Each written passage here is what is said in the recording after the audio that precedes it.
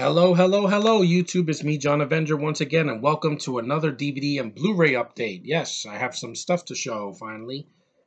Uh, I'm going to make this quick because I don't want it to take 30 minutes. So I only got one Blu-ray and a couple of DVDs I got at dollar stores and for, other places like thrift shops and such.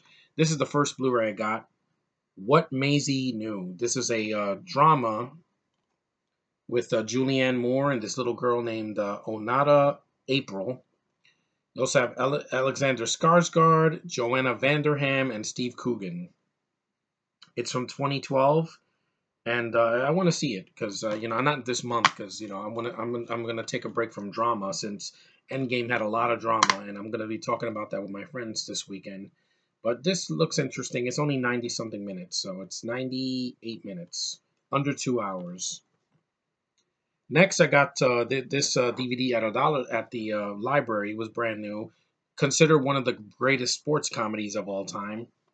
Caddyshack, the original Caddyshack. Yeah, I want to see this film. I never seen it, so it's only about 99 minutes long. All these movies are under 2 hours, most of them, and some of them I've seen already. So I'll just to give you my thoughts. This I heard it has a great cast. Bill Murray, Chevy Chase, and the late great what's his face Ronnie Dangerfield.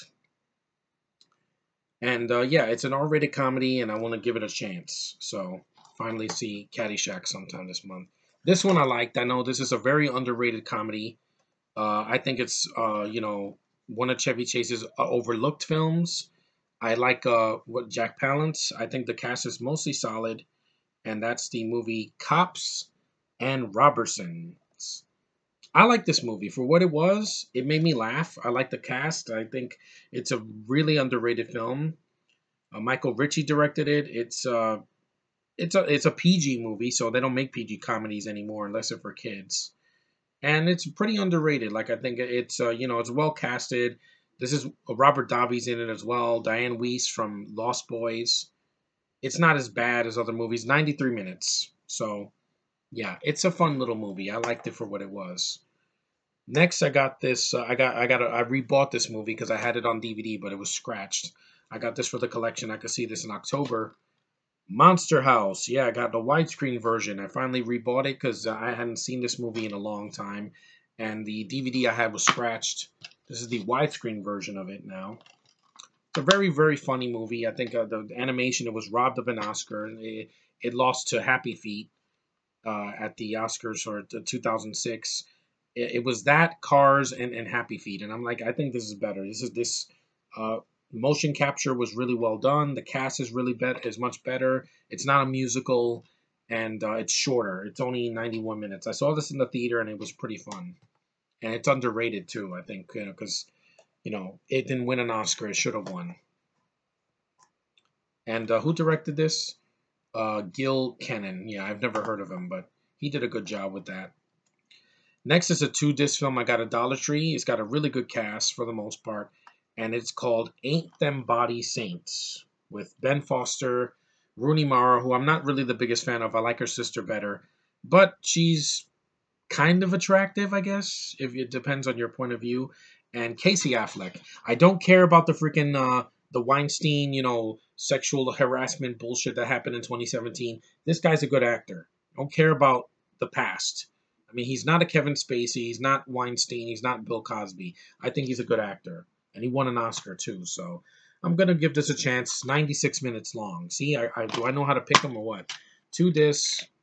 It's like a Western drama. I've heard really good things about it on IMDb. And it's got a making of documentary and behind the scenes. So directed by David Lowery and IFC Films, and those people know how to make good independent work. So if you never heard of it, it's because it's an independent movie. Next, I got this one for $1 at Dollar Tree. It's got a good cast. You have Experimenter with Winona Ryder, who's always been a beautiful actress, Peter Sarsgaard, different from Alexander Sarsgaard, and this is another drama. This is from 2015, 98 minutes long. See, these are all under 2 hours, except for 2 of the films that I got here from the 90s. It's a film I never heard of. It also has Kalen Lutz, Ugh. Dennis Haysbert, Danny Abacasser, Taryn Manning, Anton Yelchin, may he rest in peace, and the always fun to watch John Leguizamo. Yeah, this is when he did a bunch of drama stuff. He can also act, because I've seen him act in dramatic stuff. He was in John Wick, the first one, so, and he's good in that. So next, I got this. I didn't know it was a romantic comedy. I thought it was a drama. It's got two actors that we just recently saw in the MCU. One from Captain Marvel, the other from Endgame. They're two Oscar-nominated actors, so that's always a good sign. It's not Brie Larson, because all you haters, I'm going to keep that on my wall forever, because I loved Brie Larson in that movie, and I'm going to get the Blu-ray in June, so they can suck on that. And even though Endgame, she's not in it that much, she did her job. This is The American President with Michael Douglas and Annette Bening, who played Marvel. People were so pissed at her for being in this movie, but I'm like, she's a good actress, guys. She's only in it for 5 minutes, and she's not. Oh, she's not a man. I'm like, yeah, whatever. Considering the men that have been in the CW shows that were not really women, yeah, I can take her any day. You also have Samantha Mathis. I love her. David Paymer, Martin Sheen, directed by Rob Reiner. So I'm looking forward to this. I've heard great things, and these are really two really good actors that have made the MCU, but add some quality to the MCU besides the actors that we are used to from the Avengers. This is another movie with Michael Douglas I got. This was the longest movie I have. It's 2 hours and 9 minutes. Disclosure with the always gorgeous Demi Moore. I love looking at her. She's always been a beautiful woman to me. Fantastic, sexy thriller, masterfully done. Directed by Barry Levinson.